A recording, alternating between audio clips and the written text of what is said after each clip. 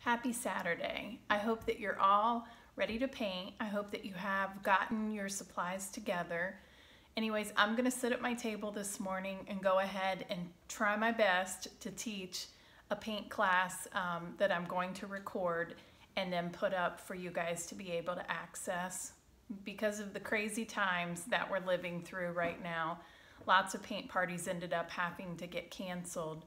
So I thought with everything that's going on, this might be a nice way for us to kind of come together in a way and just do something fun, turn off the news, turn off social media, give yourself and your spirit a little bit of quiet time and just put some happy color onto a canvas. So I hope that you have fun. I'm not techie at all, so this is very low budge. I'm not exactly sure if this is gonna turn out right. But anyways, I figured that we could have a little bit of fun together. I hope that when you're finished, you'll post your picture on my Facebook page at Mary Grover Davis. I would love to see what you end up painting. If you have painted with me at all, you know that my very favorite part is at the very end when we all can look and see how differently everybody processes and paints the same picture. So anyways, I hope that you will have a good time. I hope that you'll have fun. And I hope that in the very near future, we can hang out together again. So grab your favorite drink, get your things ready, put on your favorite music, and let's paint. All right, we're ready to go. The first thing we're gonna do is we're gonna paint our entire canvas black. So I want you to go ahead and shake up your black. I use a piece of tin foil for my palette, but you could use a paper plate. You could use a Cool Whip lid. Really, you could use anything you want. I'm using a foam brush and I'm not getting it wet. So we're gonna dip the ice skate blade of our brush into our black paint. And then I'm just gonna work fast and I'm gonna work in small areas. And I'm gonna squish out enough paint that with not a lot of pressure, I can blend it in. So I'm really not putting any pressure at all on my foam brush. Now, if you're getting marks like that, you're trying to do too big of an area and you don't have enough paint on your brush. I really think it's best to just dip that blade into your paint. It's a sponge there at the end, so it sucks up a ton of paint. Kind of mush it out, but then don't let that, like when I mush out my paint, see how it's thick and gloppy? You don't want to leave it that way. So you want to work quickly to get that blended in. This takes quite a bit of paint, but it's just fun and just kind of starts the whole process for us.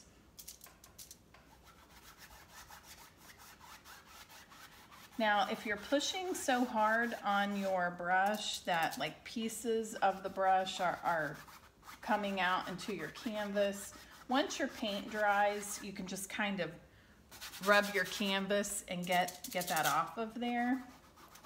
But really, you should have enough paint in any small area that you don't have to put any pressure on these brushes. These foam brushes are really cheap, but they're so awesome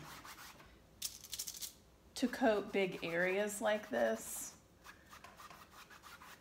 And you can get several uses out of them as long as you're not real hard on them.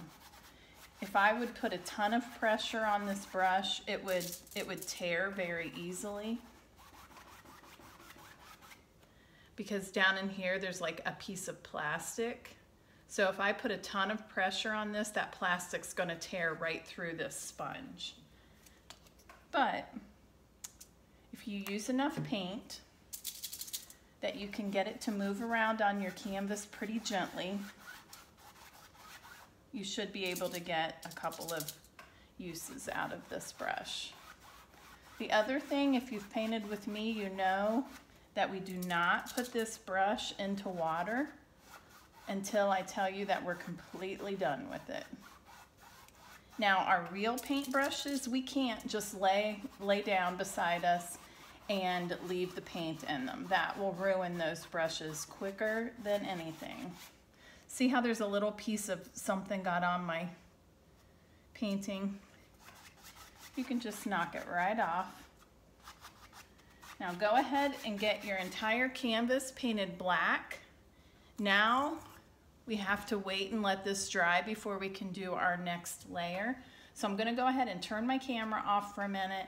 I'm going to paint my edges and then I'm gonna let it dry.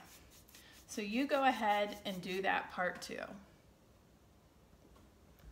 All right, we're back. My canvas is dry.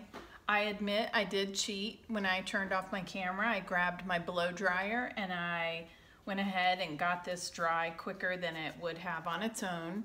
You know that your canvas is ready for another layer of paint when you can kind of hold it towards the light and you don't see wet, shiny paint. So my canvas is good and dry. The next thing that we're going to do is we're going to lay down kind of a dry brush effect over top of this black. This black underneath, to me, gives it more of an old, kind of a rough look, and I like that. So I'm gonna shake up my white paint now, and I'm just gonna pour some out here on my palette. I probably have roughly a quarter size. Now you noticed when I did my background, every time I poured paint out, I probably used about a quarter's worth. This paint dries pretty quickly and becomes thick and clumpy and gross. So I knew that I would need to, you know, get more black probably 3 or 4 times to get this covered. But if I had poured out that much paint, before I had finished, that paint would have been dry and clumpy. So for me, I think it's always better to just start small and then grab more paint when you need it. So anyways, I am using my same dirty foam brush that still has black paint in it. Remember, this is a sponge, so there's still a lot of paint left in here. Now you could go ahead and grab another brush to do this layer, but I just like sticking with the brush that I started with. So I'm going to just very gently dab the blade of my brush into the white paint. Now if I would really smush this into my white paint, the black that's already in here would mush out and mix, and I would get some kind of a dirty gray color. And I really want it to be cleaner and whiter. So I just very delicately dip the blade of my brush. And when I say the blade, I'm not like laying my whole brush down into my paint. I am just dipping just the blade of my brush. So I'm gonna get just a little bit of white, and I'm gonna go ahead and start. I'll start here. Now, I didn't put a ton of pressure on my brush when I did my black background. I'm gonna put less pressure on my brush for this layer. So I literally am barely touching my canvas. Again, if I put a lot of pressure, a lot of that black paint would come out too. The idea on this layer too, if you've ever painted a wall, you know how you really want your coverage to be solid and thick. I don't want my coverage to be solid and thick, so I don't want you to think of painting this layer like you would paint a wall in your house. I want you to just very feathery, really, is the amount of pressure that I'm putting on this brush. Super feathery.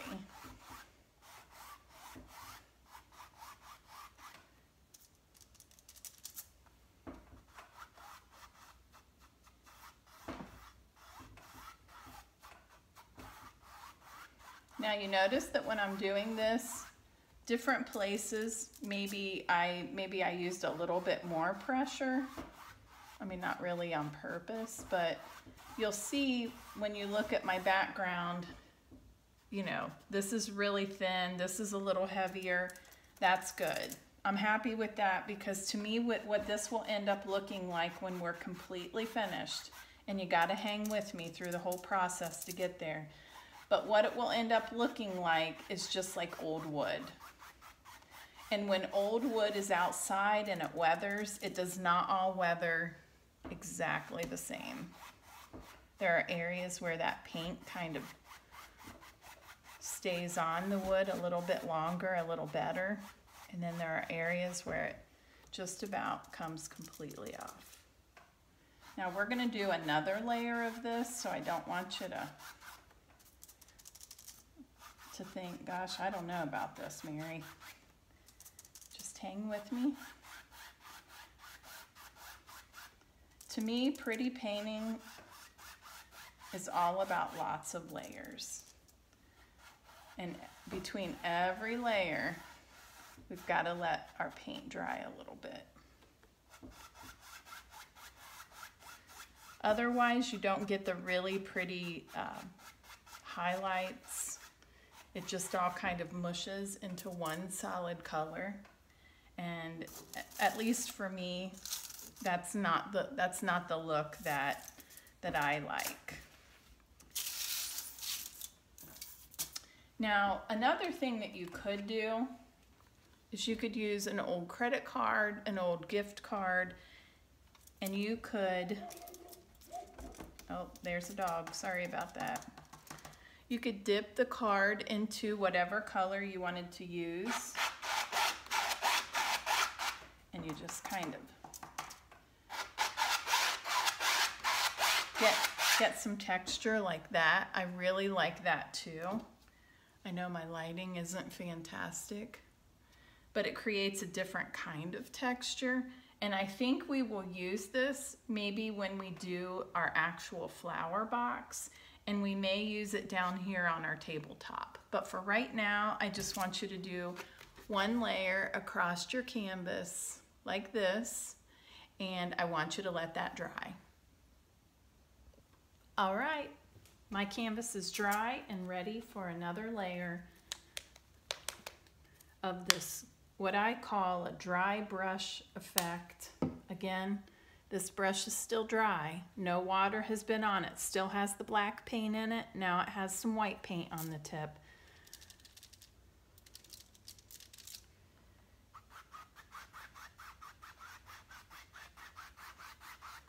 So see now, we've got the black layer that's dry. We've got the first layer of our dry brush that's dry. Because we let all that paint dry well, now when we put on this third layer of paint,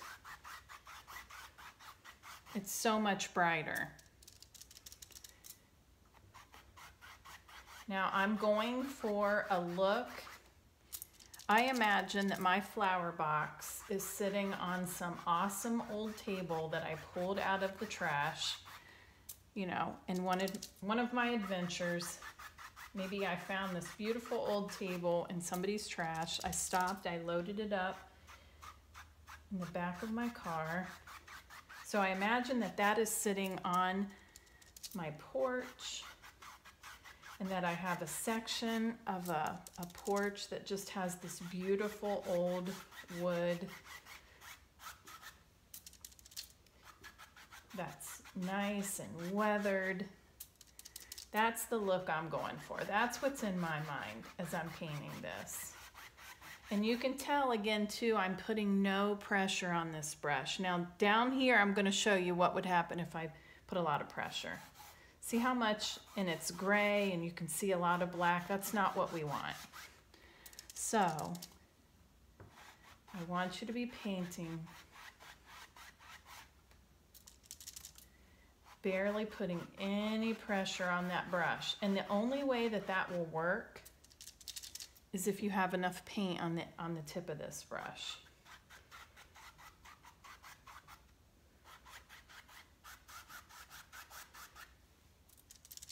Now see where I really mushed my brush hard and got this kind of gray glob that came out? That paint right there is really wet. And if I try to put some white over top of it, see how it just kind of mushes into the same dull gray? That's not what we're going for. We want it to be nice, bright, clean white paint. I'm gonna get some more. So you do not want to have so much paint on your brush that when you put it on your canvas, it's thick like cream cheese on a hot bagel. If you get that much paint, that's too much. But you just want there to be enough paint on that tip that you really are putting zero pressure on this brush. Now, I don't know if you can see this, but sometimes where your paintbrush stops, you can kind of see this stop line. I do like to kind of try to go over those and hide those. It happens to everybody. So if that happens on your picture, I don't want you to think that you're doing something wrong. You're not. It just happens. Just kind of try to work with it and cover it up a little bit.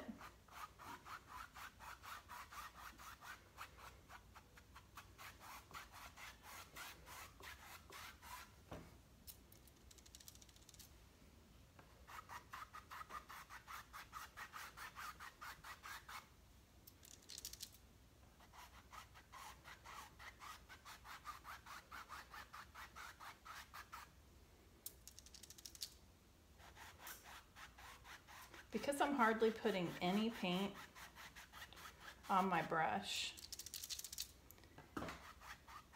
and this paint that's going on my canvas is light and dry, I'm just going to kind of keep layering here and there, trying to get that look of, you know, an old white farmhouse.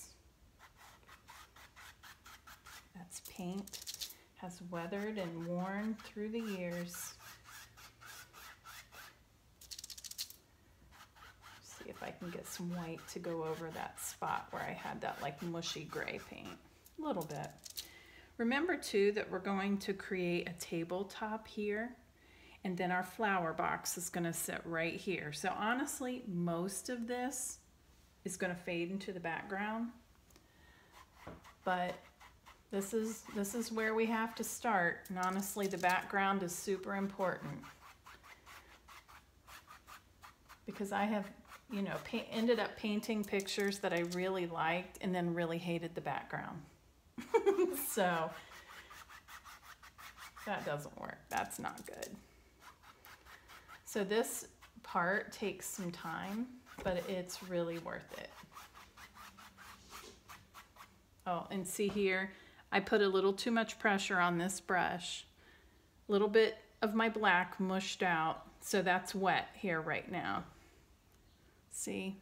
So now I'm going to let that dry, and then I'll go back and I'll kind of lighten that up.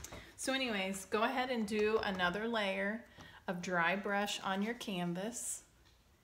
And then when we come back, we're going to put some of that tabletop down, and then we're going to create our box. And then it's really going to start coming to life when we start putting flowers in it.